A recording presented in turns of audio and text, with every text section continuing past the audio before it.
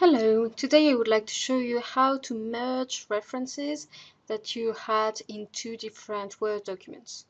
So I've been using EndNote Web to do my referencing, and I've written two different chapters. Here is my chapter 1, and I've got references specifically for this chapter, and I've got a second document, my chapter 2, with two other references for that chapter. I want to put both of my chapters in one document and merge the reference lists.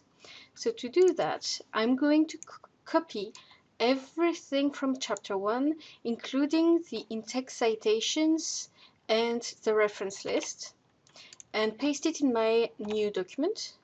And then I'm going to do the same thing with chapter 2 and paste it at the end.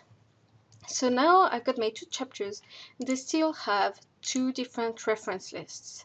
If you want those reference lists to merge, then you need to click on the EndNote tab of your Cite While You Write plugin that we're using to insert all of those references with EndNote.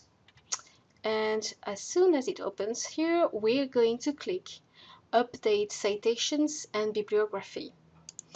And by doing that, here we go. Now all four of my references are here at the very bottom of the document, so I can delete those ones. And now I've got my chapter 1, my chapter 2, and all of the references for both chapters are at the end of my document. I hope you found this video useful, and good luck with your referencing.